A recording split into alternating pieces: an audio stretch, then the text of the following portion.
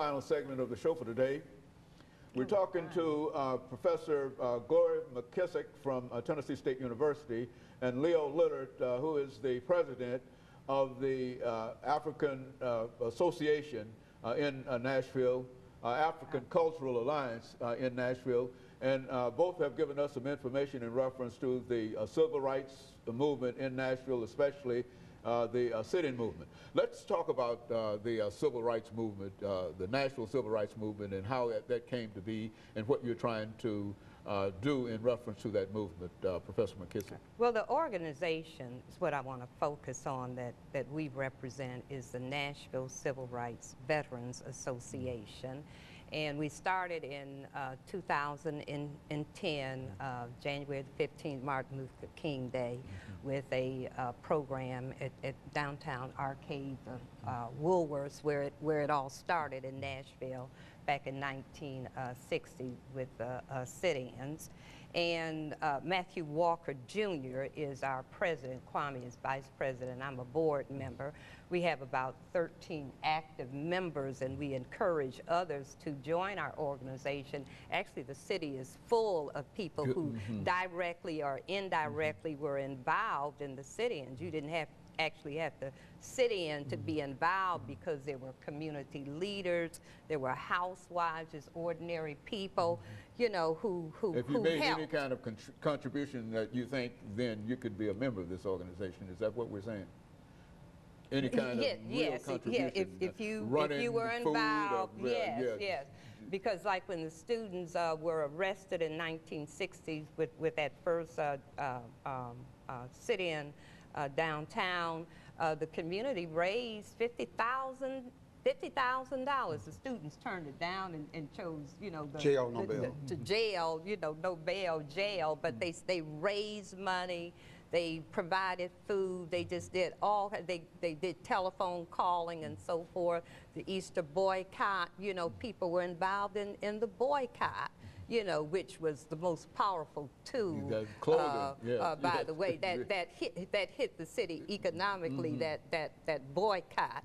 You know, they always showed people at the courthouse, and Diane Nash, you know, asking the mayor that question: did he think that, you know, that the counter should be integrated? And he said yes, but it really wasn't that simple. It took, like Kwame said, all those people sacrificing.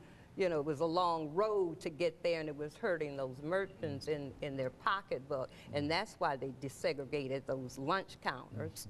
Okay, it wasn't just something that happened on the spur of the moment. Nothing happened on the spur of the moment. But anyway, we're an organization, and what we try to do is to reach out to the community. Our target is youth. We go into the schools, we will speak at programs, we carry young people on trips. We try to educate the public and let them know about our legacy, our past, hopefully so that they will understand the world they live in today better, and can go on and continue to make changes, because there are a lot of things that still need to be done. I have a young friend that says, Gloria, when you gonna get off the bus? And I said, well, I guess I'll get off the bus when Jesus calls me, because it's not over yet. That's when I get off the bus. So, you know, we have new Jim Crowism. It's not over yet.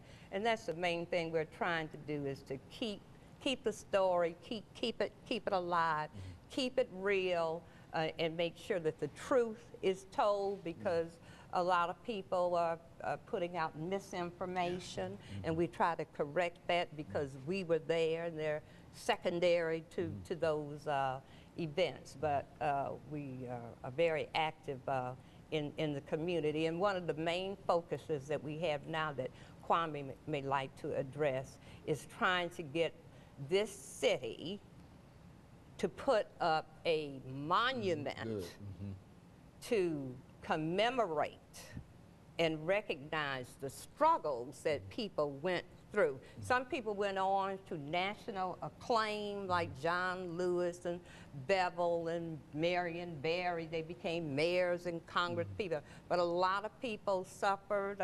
Some became because of the movement, became alcoholics, committed suicide, have injuries and mental and physical things, you know, and people suffered.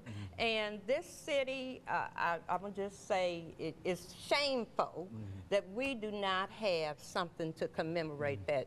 We're known as the Music City. We ought to be known as the cradle of the civil rights movement, and we should have something to show for that. We've got the library, but you got to go in the library to know that. They've got the new convention center there. Why don't we have a place there where people can get up and have a walking tour of the downtown area that would end up at some significant tribute to those that have suffered. Now, that has happened around a large number of cities, has it not? Yes. Almost every city except, almost every city except Nashville. Let's, during these last few minutes, let's talk about the Civil Rights Monument, and let's talk about it within the context of you being involved in the Soldiers Monument, the Nashville 1864 Battle of Nashville, and et cetera, and all the work that you and others did in reference to bringing that forth, and perhaps we might be able to use that as an example of what could be done in the with the Civil Rights Monument as such. Well, in 1979, we started paying tribute to the black men who fought right here in Nashville during the Civil War Battle, 1864. After about 20 years, we realized there was no monument to those men who gave their lives, their last full measure, as Lincoln said in the Gettysburg Address, right? We raised $85,000 over a 5-year period. We erected the only life-size bronze statue of a black soldier in America.